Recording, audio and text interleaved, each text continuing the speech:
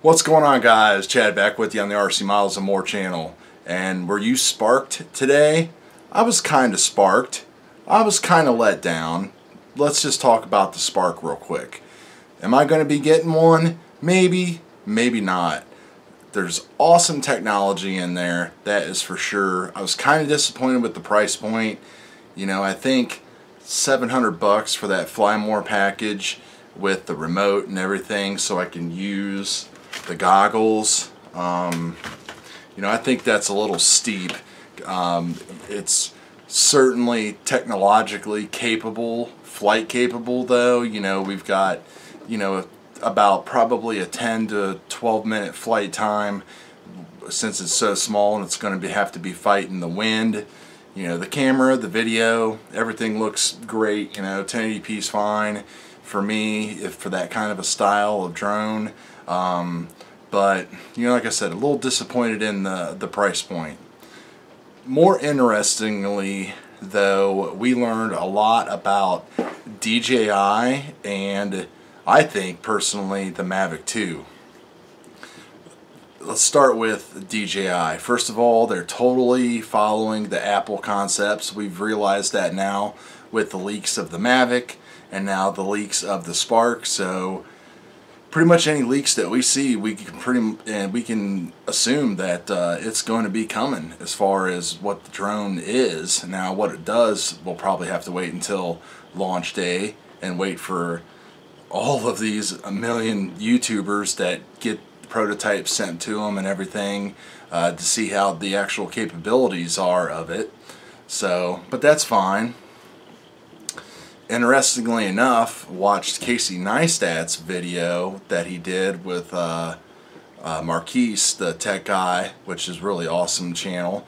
It's interesting to see him talk about having to leave New York City to fly a drone because he's under FAA regulations.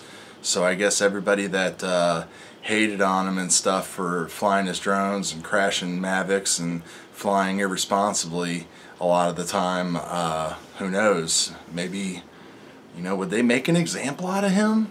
You know, CNN guy now and successful YouTuber and DJI guy. You got to think that he's got a lot of people in his court to help get him out of some kind of trouble. Maybe it was just a stunt to drive a Ferrari, since he took the Ferrari to get out of the city because his boosted board conveniently ran out of power. So let's talk about where DJI is going and possibly stuff that we're going to see in MAVIC number 2. First of all, iPhoneio's review, he did a shot mode called the Helix shot mode that's built into the Spark, where, you know, it kind of goes away and comes back in like a half orbit and keeps the gimbal focused on you all automatically. That was an awesome shot. That's the kind of stuff that gets me really excited. Hand takeoff and hand landing and stuff like that. That's kind of cool. That whole front sensor, you know, that would basically fit like right there for the expanded hand gesture modes and using the force to make it fly and everything. I mean, that's stuff you got to figure that's definitely going to fall into a MAVIC Pro 2.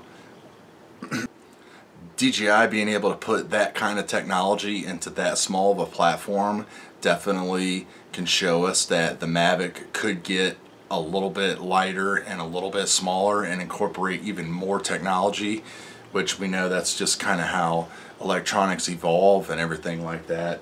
But really, you know, the MAVIC flies so good now, I really don't think I would want it to be any smaller. A little bit lighter, so maybe we could get over that 30-minute battery mark, which I guarantee is what they're shooting for. You know, they're definitely going to be shooting for a 30-minute flight time guaranteed out of the box with MAVIC 2. It just has to happen.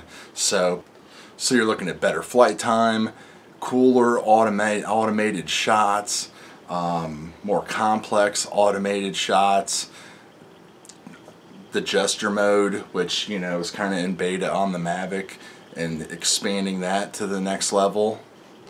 Still trying to get clarification on what's up with their transmission signal that they're putting into the Spark, because you know they're talking about the range being limited to it's either 1.2 miles or 2 miles or 2 kilometers. I can't remember for sure, but I don't know why OcuSync wouldn't be in there. You know, I looked at the frequency range and it's all in that 2.4 range that they're using for control and video downlink with the goggles. So